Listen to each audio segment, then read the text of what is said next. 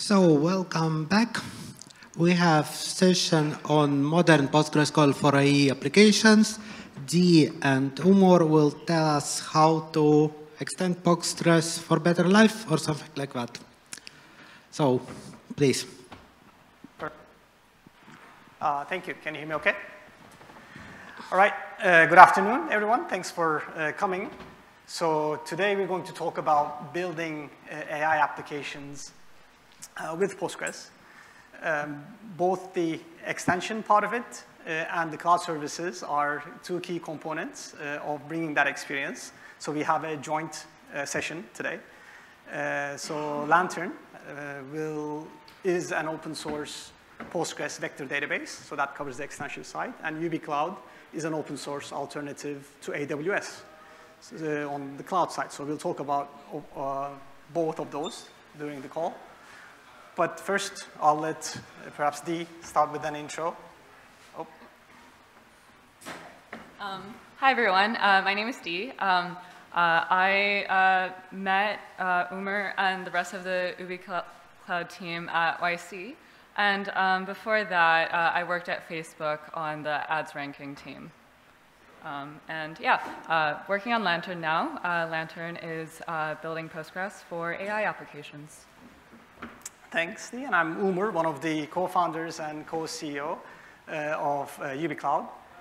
Before UbiCloud, I was one of the founders at Citus Data, which is a distributed Postgres database. Perhaps just a quick orientation. Who here is familiar with Citus? All right, so more than half the crowd, with some very familiar faces, of course. So that was our kind of first deep foray into Postgres world. Citus Data was acquired by Microsoft, and after that, I ran the Azure Postgres product side together with Özgün, who led the engineering side, and a lot of the team from our Citus days are here with us kind of at UbiCloud. And before starting UbiCloud, I went back to Y Combinator as a partner, where I work with, say, the new generation of founders, which I was delighted to meet Dee then, and we're kind of full circle here.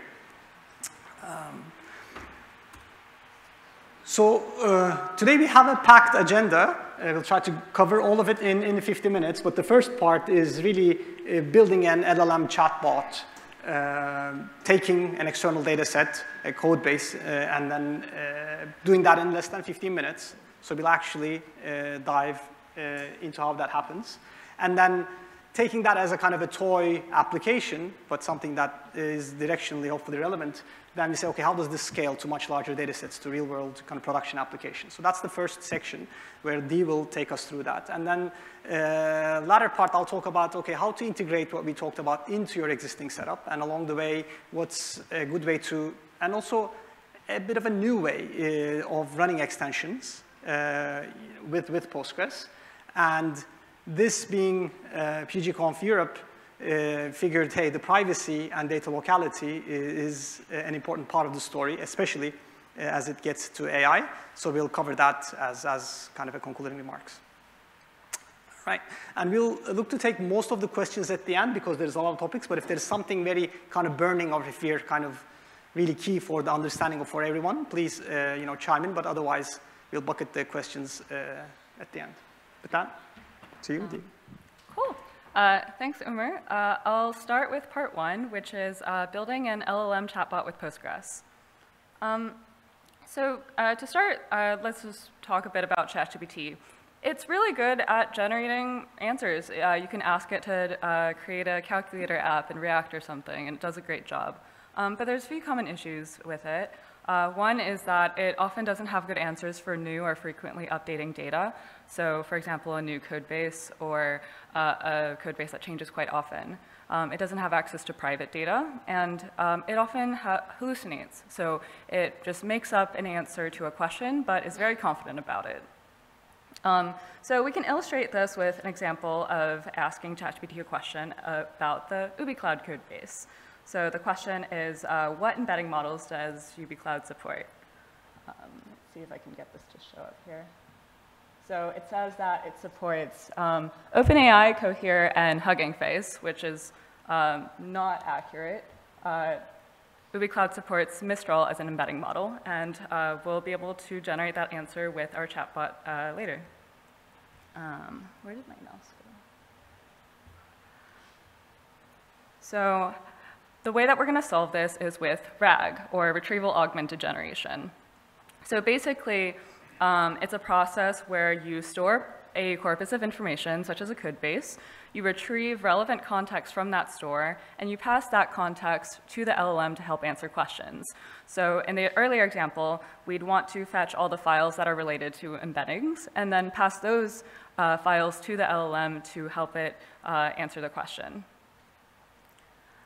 So how vectors and AI play into this?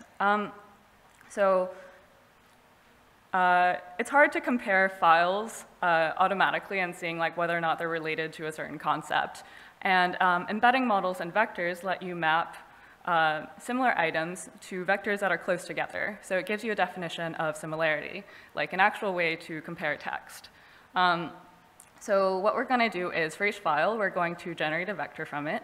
We're going to store those vectors in a code base, database, Postgres, and we're going to use vector search to find related files to a question. We'll have one more intermediate step in the middle where we actually first generate a summary of the file with an LLM and then convert that to a vector. So the reason is just that it condenses the information in the file to a shorter form that makes it easier to run similarity search.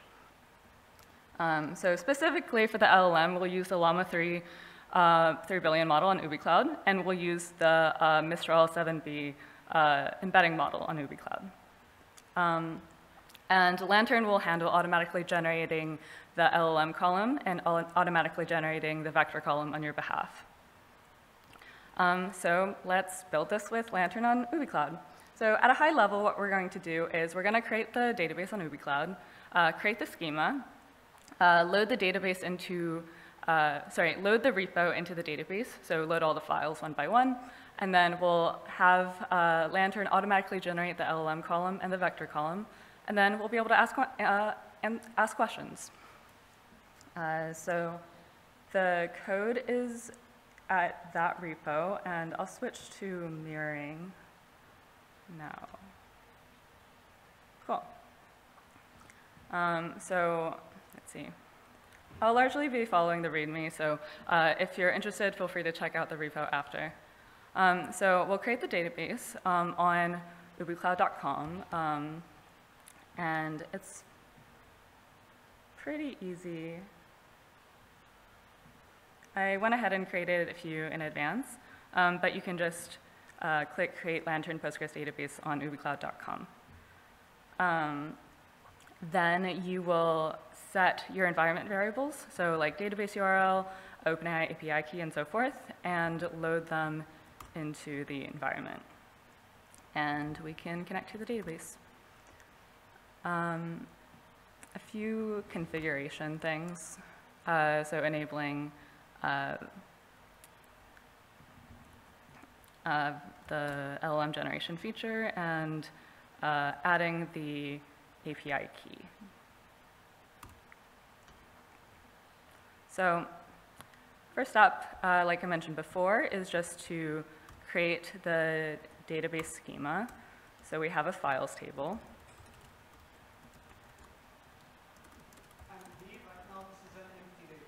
Yes, it's empty, so nothing is inside. So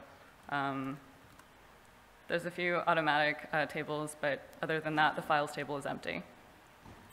So we'll load the data. So we make a directory called repos where we clone the GitHub repo. And we'll run process repo. And what that does is just load every single file into the database. So now when we go back, let's do select name from files. You'll be able to see the file names. And as before, it's still the same schema: repo, name, code, and ID. Next, we will add the LLM job. So basically what you provide as input is the table name, the source column, the output column. So in our case, we're taking the files table, we're taking the code column and generating a description and giving it a system prompt. So you're a helpful code assistant. You will receive code from a file, and you will summarize what the code does, including specific interfaces where helpful. And it'll output a text type. And so this is just explaining the API. So you choose the model and the batch size. In our case, we will go with the Llama 3 billion model. So this is creating the LLM job. And you can check the status of that job here. And you can see that it's in progress. There's about 600 files. Similarly, we can create the embedding job. So we take the files table. We take the description column that we just generated earlier.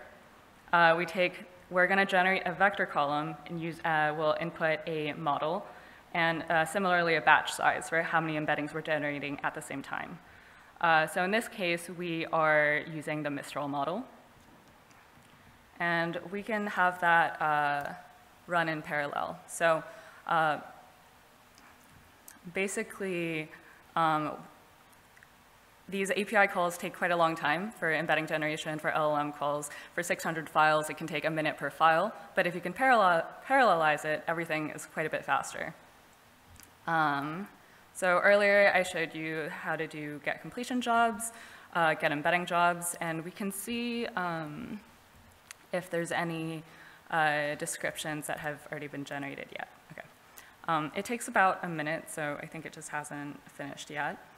But afterwards, we'll be able to run the chatbot to ask questions. So one question that we can ask is, what embedding models does UbiCloud support? So we asked that earlier, and let's see. So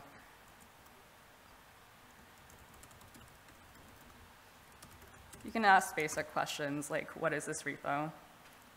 And we have OpenAI and Llama side by side just to sanity check, but most of the things work quite well.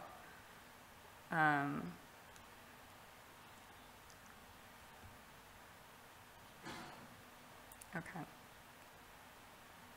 What is no context? Yeah, so, okay, sorry, I was waiting for the answer. So basically, in the first row, we have just questions that are asked without any additional context. So basically, whatever the LLM has already been trained on, whatever's publicly available. So it has it sounds plausible, but yeah, this is not accurate. For example, UbiCloud's code base is largely in Ruby.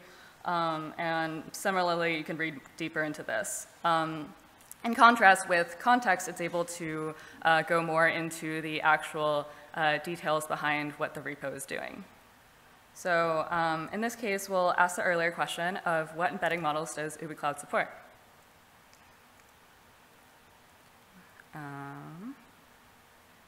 This is the OpenAI response, completely made up, just listing a bunch of embedding models that do exist, but are not specific to UbiCloud and are not supported there.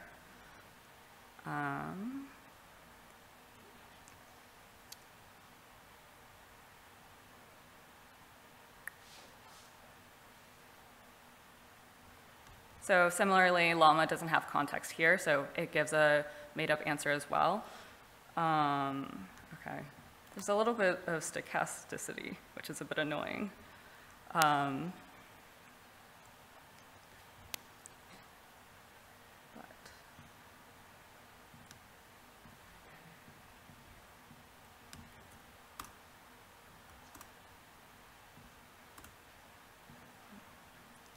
Okay. There's a bit of stochasticity, but here we can see that it generates the same model that we used in the code. So it was able to generate an accurate answer. Going back to the slides. Oops.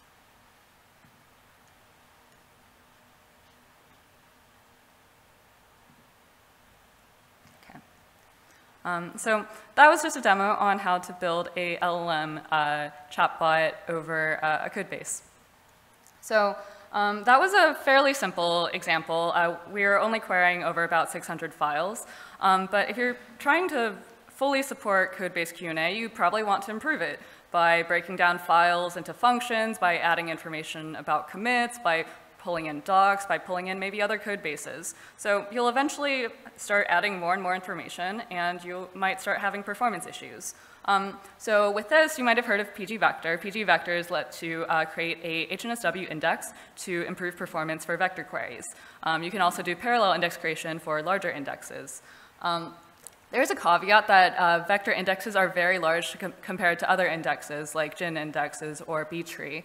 If you think about it, vectors are often over 1,000 dimensions and containing 32-bit float numbers. So it gets quite large.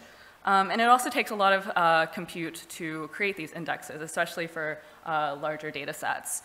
So Lantern supports using external resources to create the index. So that lets you arbitrarily scale indexing resources. So for example, you can have a 1 CPU database and then use 100 CPUs to create the index and then import that index back into Postgres. So you can do everything much faster. In general, so you have serverless indexing to make everything faster, but you also benefit from NVMe on UbiCloud. So NVMe is basically a new storage protocol that makes retrieval from disk faster.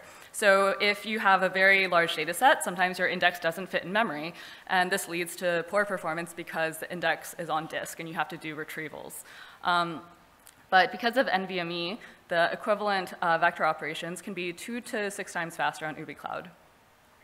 And on top of that, UbiCloud still costs about 30% less than the major cloud providers like AWS and GCP. So on a price performance basis, it's about 3 to 9 times better than the major cloud providers.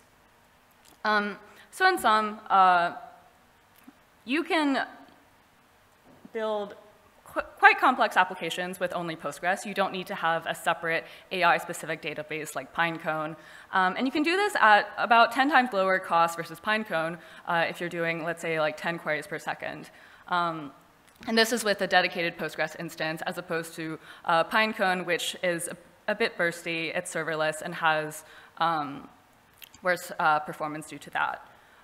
We were able to automatically generate embeddings and LLM outputs using Postgres, and all of this was done open source without lock-in. So all of the embedding models were open source, all of the LLM models, and Postgres extensions, and UbiCloud, of course.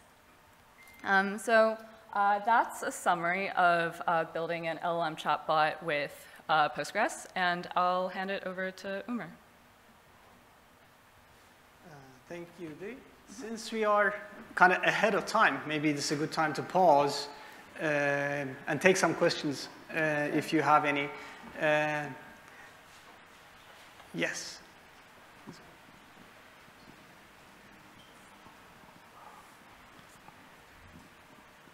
Heidi, could you go back to the chat box application that you demoed and share a bit more? Like you had no context, you had context. Is there like more stuff in there? Maybe you talk us through it a bit more. Like what does that mean? So this was just meant to be a demo. So basically, I indexed a couple of repos, so PGConf, Citus, and UbiCloud. And so you can give it a question, and what happens is it compares multiple things. So if we just focus on the right column, it compares what Llama model can respond without any additional context. So it doesn't know anything about the UbiCloud repo other than what it was trained on, let's say, 6 months ago. And in this case, you are providing additional context. So we're providing files that we think might be relevant to the question. So files that we thought were related to embeddings in this case. And then at the bottom, we show the actual context that was fetched using vector search from Postgres. So the initial question was, what embedding models does UbiCloud support? And let's see. Okay, so it pulled in the context from one of the commit messages from Ben of introducing a new model.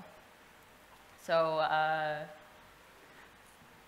that was, yeah, so that's a summary of how this works, and it's also available in a related repo. I'll add it to the main repo shortly. And I'm inclined to take a bit of a risk live. I don't know, I mean, not a big risk, but can you go to ChatGPT just and ask the same question on here, just the public? Because, yeah, now this has access to the web. This is called the ultimate consumer experience. This, and everything about UB Cloud is open source, so it is available.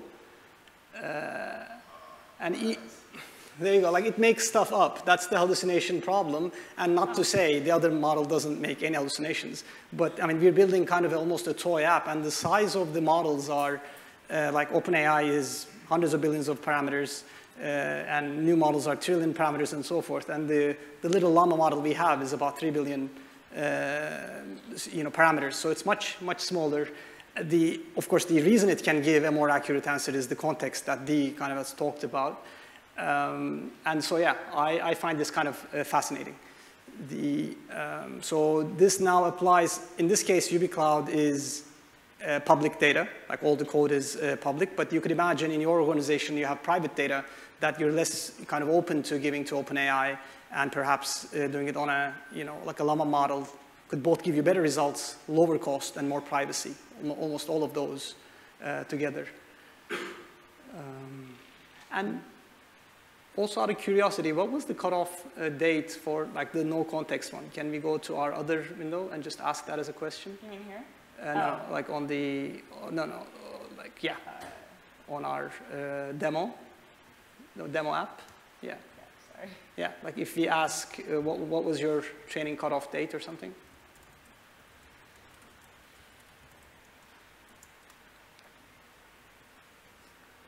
So for no context, it's October, about a year old, so it won't have much info about UB Cloud because a lot of it is built over the past year.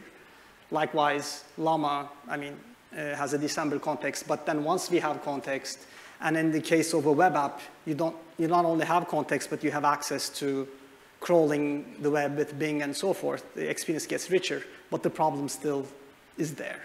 So quality matters, and this is a way to tackle it. Before you, is there anybody else? Yeah.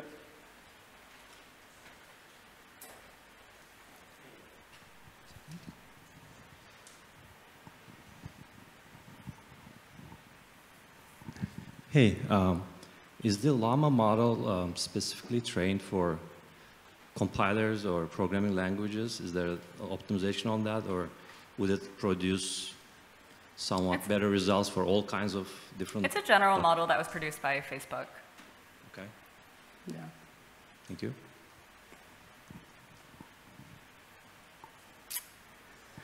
That was good. Yeah. A follow-on question. Maybe if you could scroll down to the, yes, with context prompt. So, and I'm trying to tie this over to how the data is stored in Lantern. Like the data is like represented in Lantern and Postgres. Could you talk a bit more about that, like the data representation within the database and extension? Yeah. Let's see.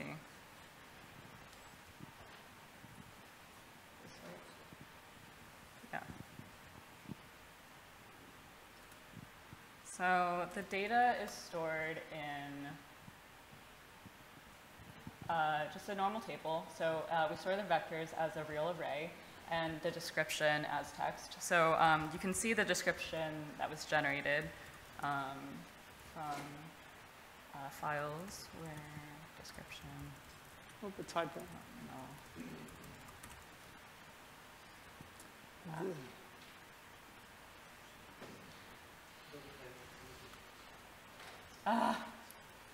No. Llama limit.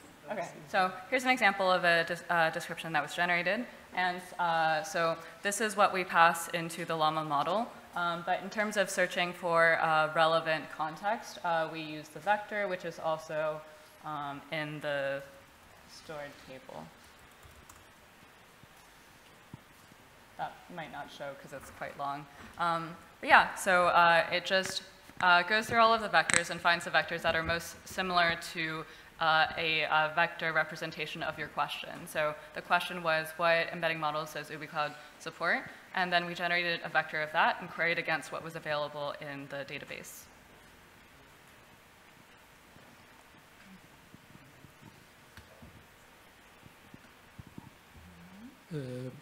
You showed us the repo that are all text files, and then all the process was going on. What about not text files, not native text files? So where is this piece of extraction? Could you clarify what you mean by non-text files? Do you mean like images or? Oh yeah. So PDF, for example, is generally converted to text that can then be processed in a similar way. Images can have their own vector embedding models as well. But generally, the LLMs do best with somehow getting that into a text output that the embedding model can work. Sorry, the LLM can work with. Yeah, and then some models are image specific, some are multi-model, so you can process them. But Llama specifically is text based. All right. Shall we continue? All right, thank you. So in this part, I'll just kind of talk about, we built a toy app, although we did kind of build it from scratch with some pre-prepared scripts that scraped our files and put them there, but a lot of it is, like already done, but how does this fit into your existing Postgres setup? And to do that, I want to take kind of a walk in memory lane, if you will, and talk about some of the lessons we learned and then kind of how we apply them to today. So we've been running and/or building or both Postgres extensions and running them in the cloud as a service for more than 10 years now. At our journey kind of at Citus, the way we started was, okay, we're going to build a purpose-built DBaaS service, Postgres as a service, from scratch to serve our extension, which is Citus. And in fact, the team that kind of joined us to do that was from Heroku, and one of the members of that team, Daniel, who wrote Heroku Postgres, quite a bit of it at least, is one of our co-founders at UbiCloud. So we took that, and it worked for us ultimately, in terms of market traction and usage and everything. But it's hard, not only for the extension authors, because those are two separate expertise areas, running it and then building the extension, but also from the customer's point of view, like, okay, Citus worked, and then there's Timescale as also very kind of broadly adopted successful extension, but will I use a separate DBaaS for every separate extension out there? And then that makes the story harder to adopt for customers. So that was one big limitation of that approach. And of course, when we made Citus into a Postgres extension, that was 2015, right? So it's almost, that was new back then to kind of transform the database to an entirely different workload, but now it's more and more common, and I'll touch up more and more examples. Then post-acquisition at Microsoft, we had a different challenge, which is now we're running the Azure Postgres service, and there is, of course, tons of different extensions that are supported. Some are reasonably straightforward, and you see them on all kind of cloud services, like on RDS. But some are much more involved. An example was Timescale. So we took the community version, we made it available on Azure, and it worked for some. But the problem is, the customer has a question about how it operates, and we don't know all the ins and outs of what Timescale does. So it's very hard to respond to that question. It's also not good for the authors of the extension because they're disconnected from the customer. So you jump on a joint support bridge, like the customer is frustrated, and you can't really help them succeed, and it's just a broken experience. And so that's what we have for the most part, a generic Postgres service with some extensions running on top. And over all these years, we've kind of realized, hey, there's actually a better way to do this, which is we're going to combine the first-party expertise, what Dee just talked about, like her knowledge and her team's knowledge of AI is at a level that's going to be different than just the Postgres knowledge, and vice versa, right? Like we know the ins and outs of Postgres, how to upgrade it, how to back it up to HA, to security patch it, all of those things you expect. We know well from our days, from Citus, from Heroku, from Azure, and others. So let's combine them, but not just combine them as a tick box, but when the customer, as you, for example, provision a Lantern database in the way that Dee was showing, you immediately interface with that extension team, in this case, Lantern. So when you have a question, it doesn't go to us. It first goes to the Lantern team for support. You say, okay, my indexes took slower than I realized. What should happen? You know, I have an external service. Those are things they are best equipped to answer. So that's how we, brought this together. And in fact, Lantern, what we spoke about is, one of those extensions. ParadeDB is another.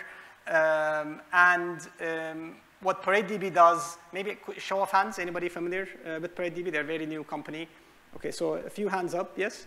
What they do is like Elasticsearch, like full text search on Postgres. So again, it transforms Postgres from its kind of standard usage, if you will, into more Elasticsearch, both syntax-wise and functionality-wise. And then same thing, you can provision a ParadeDB instance on UB Cloud, and then those support tickets, anything you open will go to the ParadeDB team, so you're dealing with the experts in that area. So we think this is a much better way to run extensions in Postgres in general for everyone involved. Now, that's one thing. The other is, okay, regardless of who's running it, where does this thing sit? Of course, like if you're building an entirely new app from scratch, you can just provision it on UB Cloud, put your AI database, you can serve your production workload together with your AI workloads in the same database. Or if your Postgres is already somewhere else, which presumably for everyone here, that there's a Postgres somewhere. It could be on-prem, it could be on RDS, on AWS, could be Azure, doesn't matter. You keep it as is, but because this is Postgres to Postgres and not Postgres to Pinecone or Postgres to some other vector database, the means of moving the data is very easy. You can use logical replication, which UB Cloud supports. You could do PG dump restore. You could, like copy the files if you want. You could keep the data in sync. And so it becomes a lot easier so you don't disturb your production app, which, many reasons to not do that. But then you have now created some of that data. You've maybe added new data like we did in the demo. And now you have an AI endpoint. And you can iterate quickly with it. So that's how we kind of see a lot of the usage patterns. Does that, any questions? Maybe quick pause there. Does that all resonate? All right, now, since this is where things are running, I want to take last section of the talk to talk about, okay, where actually are all of these instances are running, and let's peel the onion a little bit to see what's kind of underneath the surface. So this is the kind of anatomy of a very high-level generic kind of AI service. You have a database service, could be Postgres, could be something else. Then you have an LLM service, this kind of endpoint. And here I'm talking about inference, meaning like we're not doing the training of the models and so forth, which is a separate workload. The picture isn't much different, but very specific to our topic here. And then you could have an LLM service, you could have an image service, like the model. You could have an embedding service that sits somewhere, right? And you take those, you store them, the application talks to the database, and things work. Now, underneath that, what makes that happen is for your, of course, database service, there is a database, in this case, say, Postgres. Underneath that, it runs on a VM. That VM sits on top of some bare metal somewhere. And then that's virtualized. There's a hypervisor. There's an operating system. So that's your full stack of a managed Postgres instance. Now, that it's held together, if you will, by a control plane. And what the control plane does is, it orchestrates the entire service, right? It instantiates, it detects failures, it spins new instances up, and all of that. And every cloud service has a variant of this, right? If you go AWS, it's all proprietary. Then, same thing with, in fact, any cloud service. Azure has their own, control, like logic and plain Google has them, and as does UbiCloud, right? So that's the control plane. And then on the LLM side, the same story, but the bare metal, of course, now is GPUs. And on top of that, you virtualize it. And now, to serve inference, there is an inference engine. There are the different companies that provide proprietary kind of engines of it, but this is what like serves the model. And then on top of it is you have the model itself, right? So you have it could be Llama. It has weights. It has like it's original logic like the OpenAI models. So in this case, as you might have guessed, and then this is something we care a lot about at UbiCloud, when we say we're an open source alternative to AWS, this is, we go like everything that you see here is open source. So from the metal all the way to the application. And it's up to you to decide if you want to make the application open source as well or not. That, of course, we have no purview over. But everything that we have is open source. So there's a cloud hypervisor. We use that at the virtualization layer together with Linux, of course, and KVM. On top of that is Postgres, without which we wouldn't be here. Like I wouldn't be on this stage. We kind of owe a lot to the community, to the project. But that's the big elephant. And next to it is Lantern. Lantern is also open source. So that's your database stack. And similarly, you have the GPUs. On top of that, you have the virtualization. There's a project called VLLM, which is moving at a phenomenal pace. That's open source. So that's what we use for our inference engine. And then our models for embedding is Mistral, kind of French company. And this model is open source. And we have Llama from the Meta team. We have the smaller models that we used on this demo, the 3 billion model, the latest version, 3.2, but the smallest model. There is a 7 billion parameter, and there's a 405 billion parameter version of Llama, which is kind of comparable in many benchmarks to ChatGPT, like OpenAI. And that model is actually also supported by UbiCloud, just not yet released. So this picture is like what's under the hood. So we think this is important, not just from hey, like this is open source and cool, but this is like you get to see, how it's running. There's a transparency angle to it. There's also a portability angle to it. Like this stack can run anywhere. You could take this and you could run it, imagine like running it on a different data center, or you could technically also even run this on AWS if you wanted to. Like now it wouldn't give you the cost benefit because AWS bare metal costs almost as much as EC2. But you would get a bunch of other benefits. Fundamentally, though, this is everything is open. What's more, everything is in Europe. So the left-hand side of this, our CPU machines are like in Falkenstein.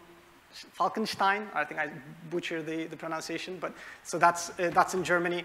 And then our GPUs are between Falkenstein again and Frankfurt. And it's really very actually quick for us to open up new regions because, again, this is all designed with that in mind. We have other regions kind of in the US, so like US in Virginia, next to US East, about 1 millisecond away if you're on the other side of the ocean. So the same kind of logic applies. If you do that, of course, your data is in the US. But that's a choice you deliberately make as opposed to we make for you. All right, so I think that wraps things up. Want to kind of reflect on the main things we covered during the talk today. So first, Lantern on UbiCloud makes it easy to build an LLM chatbot, or more broadly, build AI applications on your data, all in Postgres, and whether your data is public or private. It makes it probably easier than you might think. Of course, every person has a different context, but we did it in about 15 minutes today, a toy version. Number two, what you build gives you anywhere from 3x to almost 9x a price performance advantage to using, like vectors in Postgres. Vectors in Postgres aren't, just unique to Lantern. You could do that with the PG vector. You could, like there is like ways to do that, but taking that as a baseline, for example, RDS with PG vector or Cloud SQL with PG vector, the value is very real, partly because of NVMe, partly because of the adjustments we make to the code. So that's number two. Number three is, okay, stepping out, Postgres as an AI database, as opposed to a general purpose, relational database, actually scales quite well. We haven't touched on that part in deep, and then like Lantern team has some blog posts and detailed information about that.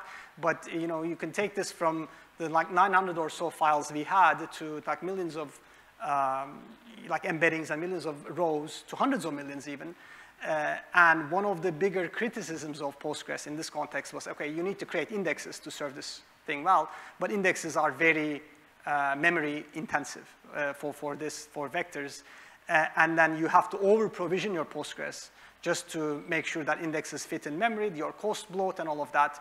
But all of those are solvable problems. And in this case, like index creation through Lantern is done by an external service. So your Postgres remains dedicated to Postgres, but spin up new compute, calculate the, create the indexes, we write them back to Postgres. All of that is done automatically. Like you don't have to worry about that. And the net result is this actually scales quite nicely to large scale, to production apps. Number 4 is that within UbiCloud Postgres, we have a unique way of offering extensions. And by unique, I mean, I think we're the only company that does that, like in the world, where we partner, we curate specific areas where we care deeply about Postgres. And that comes from our experience with Citus and with Postgres over the past many years. And then we give access to both of those pieces of expertise, both the extension and the Postgres operations, so that you don't have to worry about any of those things and you just iterate on the app. That's number 4.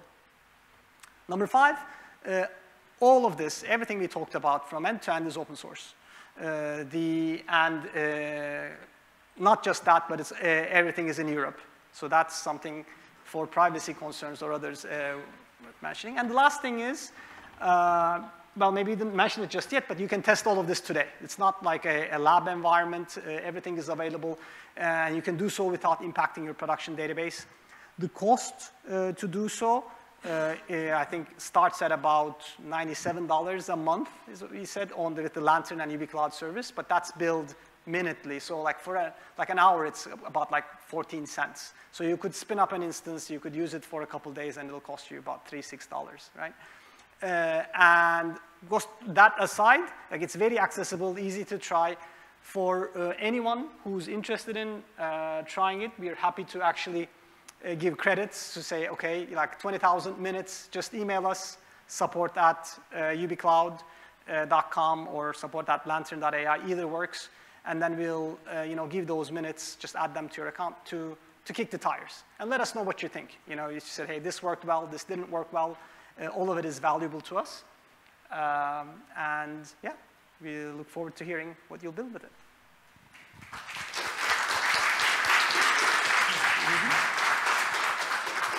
Thank you.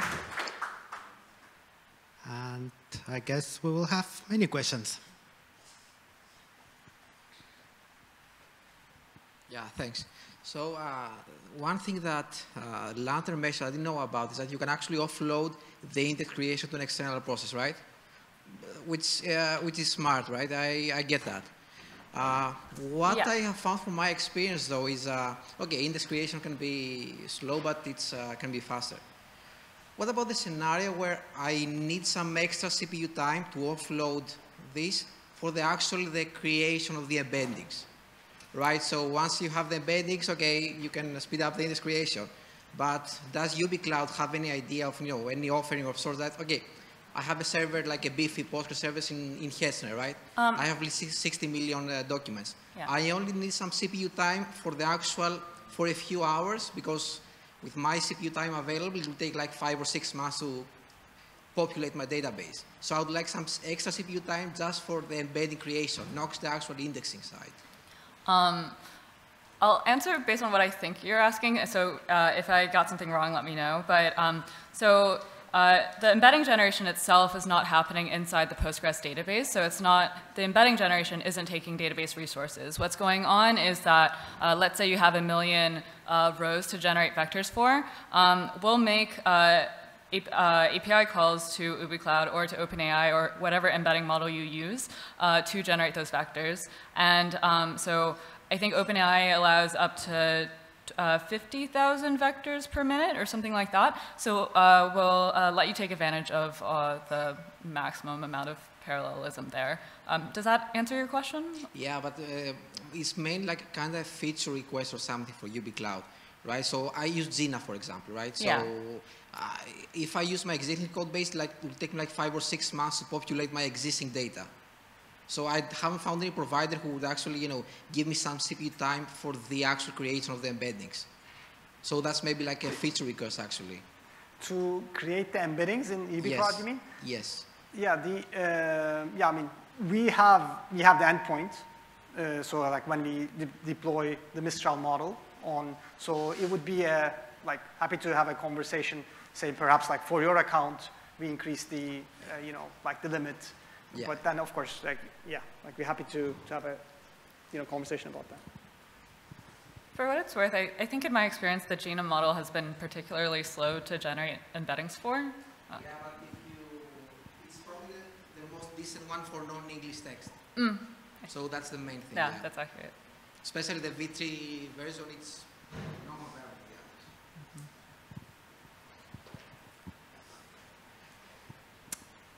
Any other questions?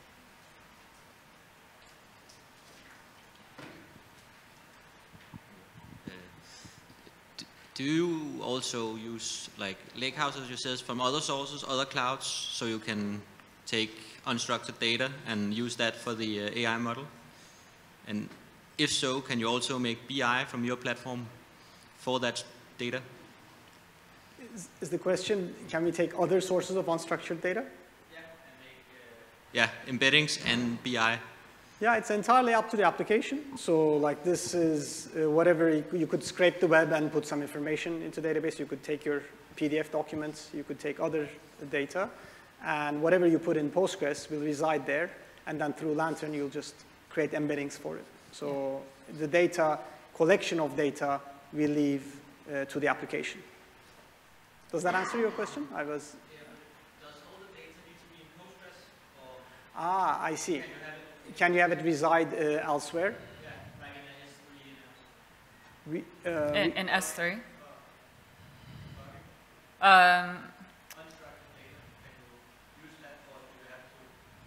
S3? So something we support, for example, is you can store a image URL in your Postgres database, and we can automatically generate an image embedding for you.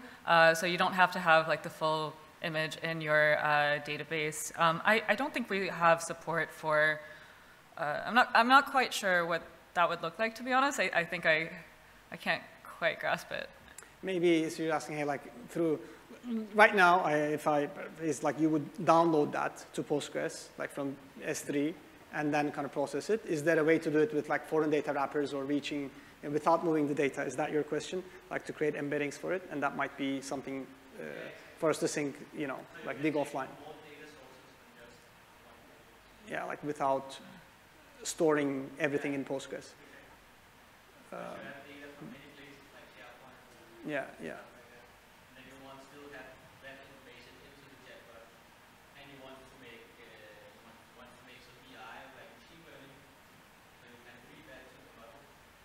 Gotcha. Yeah, yeah. I don't know if that's I don't know if that's possible today, or that's something to take as input. I don't think that's possible today, but. And to be honest, I think, you know, as a starting point, it might be more controllable to, you know, put data in and see how, like, things directly on Postgres behave. But for much larger data sets, for organizational wikis, like you have data scrolling everywhere, I think that's a rich topic to talk through. So regarding UB Cloud, in your sales pitch, you said how UB Cloud has first-party support for extensions, yep. and other managed Postgres services don't have this. I would ask, like, what is the trade-off? Why other managed services don't have such support? Yeah. And what's better in competitors then? Right. Like, why are we doing this and others not? Yeah, it's a very good question. There's a few reasons. One,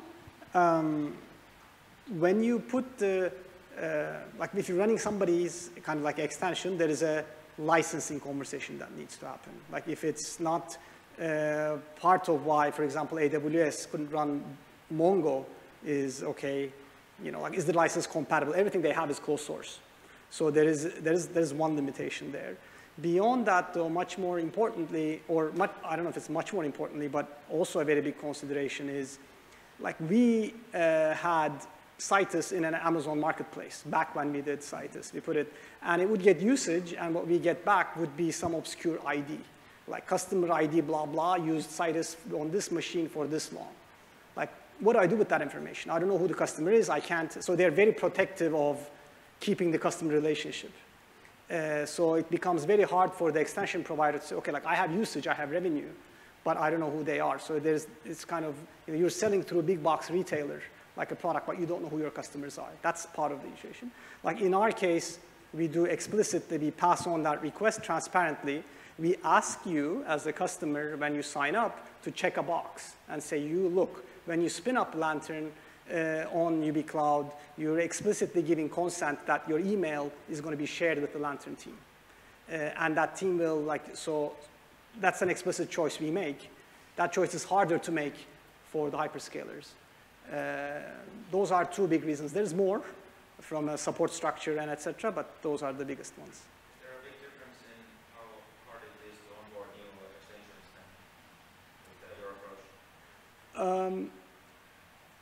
Yes and no. So it depends on, it really depends on the extension. But the types of extensions that are, I think, most interesting with the model that we're talking about are ones that are more complex, that basically address a particular workload for Postgres. It could be search, it could be AI, it could be analytics. And those tend to sit well next to the OLTP database. Right, so now you could have your UB Cloud runs in, like I said, US East. So you could have your RDS or GCP, whatever database in US East, and you could have your analytics database, search database, et cetera. Right, so, but for us, so that's the kind of more involved part. But also we are, because we're very familiar with generally the Postgres ecosystem, then we can build those connections in a good way and abstract the complexity from the customer. So in that sense, it's easier for us, but those are non-trivial extensions, if that makes sense. Yeah? Unfortunately, we run out of time, so I would like to ask for one more round of applause and remaining questions in the booth, please. Thank you.